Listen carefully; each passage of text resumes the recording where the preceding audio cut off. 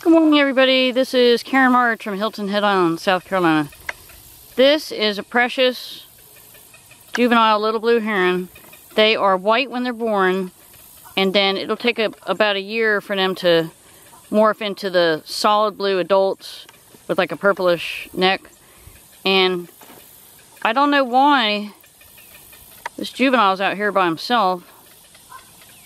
I don't know where his mom is.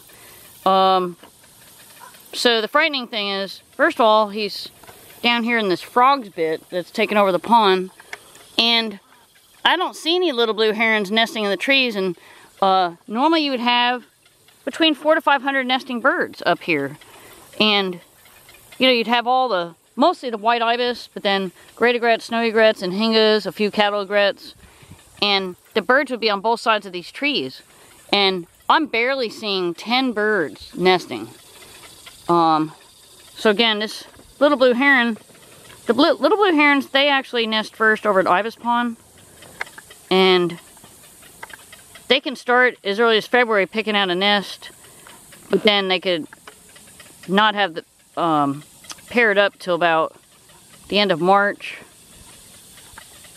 And I see a bird up in the trees. I just saw a bird I was going to try to look for.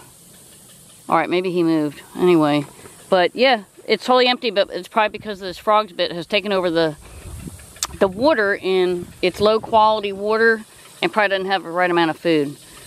Alright, we're signing off. It's Karen March. Have a great day.